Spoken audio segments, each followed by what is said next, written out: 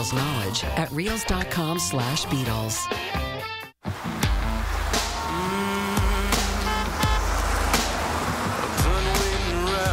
For every celebrity icon, there were places where life-changing events happened, events that shaped and impacted who they became.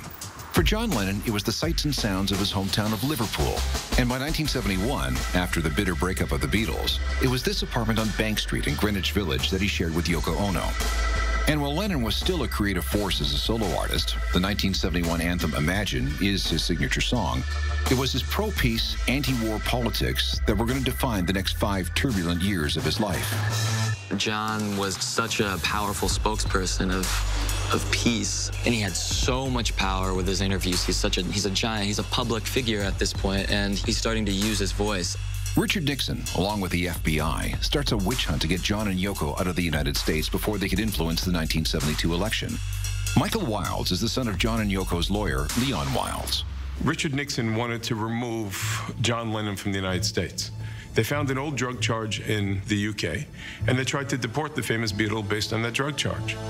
1968, there was a misdemeanor charge against Lennon for pot. They try and use that as evidence that he needs to be deported. And it's a really trumped up charge, but it's really all they've got. Lennon wants more than anything he wants a green card, but they won't give it to him.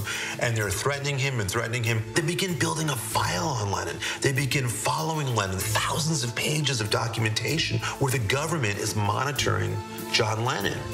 Nixon is so paranoid that he has Lennon's phones tapped. Leon Wilds was John and Yoko's lawyer.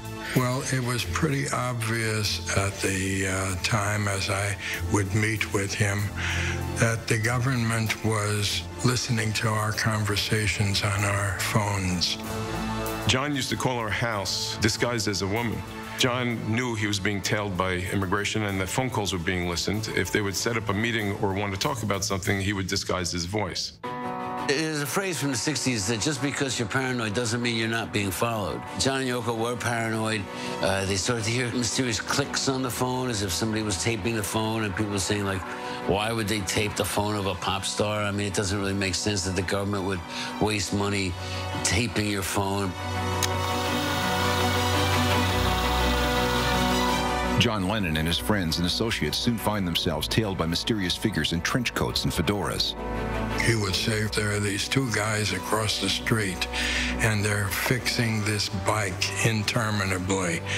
But the moment Yoko and I have a car pick us up, they're both seated in the front of the car behind us, and they are following us. And it wasn't until maybe a year or 2 later when it really started coming out that the FBI had been following John and Yoko. Leon Wilds knows the 1968 pot charge against John and Yoko is bogus and is confident he can keep his clients in the country. But the case doesn't go exactly as he had planned. We lost the initial case. John Lennon was ordered deported from the United States. As a matter of principle, he refused to leave, and he stayed and authorized me to appeal the decision. We had 1 week to make a decision as to appeal, and we decided to have our own press conference right in this very room. And in this room, in this very room, unbeknownst to Dad, John and Yoko declared themselves as ambassadors of a country that they made up, Newtopia. And this wasn't rehearsed, but I was so impressed with their gumption in the middle of a public appearance, and that they were asking for special permission to live here in the United States. While the Newtopia stunt is a success, the deportation case against John Lennon looms over his head for 2 more years.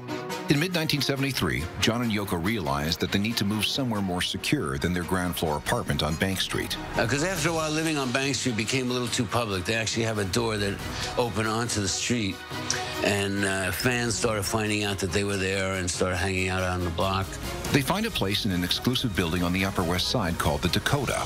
They wanted a bit more security, and certainly when they moved up to the Dakota, that's a different kind of building where there's like double layers of guards at the entrances and several locked doors between the street and the elevator. But while John and Yoko find a more secure place to live, their relationship starts to fall apart. Well, at the time in John Lennon's life, he had a lot of problems. His band had broken up. He was an unemployed musician. He was not making any money, any new money. All the money that they had made was being held in escrow because his manager, Alan Klein, was in a lawsuit involved with the Beatles. His reaction at the time was to drink a lot. So he was getting quite drunk to the point where Yoko just got tired of living with him, just being morose and being drunk all the time. So Yoko asked for separation and asked John to go to California so they could be apart for a while. John spent 18 months in Los Angeles without Yoko, a year-and-a-half-long epic bender that becomes known as the Lost Weekend. It was a chance for John to let loose after 15 years in the spotlight. When John finally reunites with Yoko in New York, she becomes pregnant. And Sean Ono Lennon is born on October 9th, 1975, John Lennon's 35th birthday. Actually, the day that Sean was born, which was also John's birthday, they found out that they had won their case against the government and that he would be allowed to stay in the U.S. Things were starting to settle down for John Lennon after a tumultuous 5 years following the breakup of the Beatles. But while domestic bliss was on the horizon, He had a beautiful boy. so was tragedy. This guy pulls out a revolver and puts 5 bullets into his back.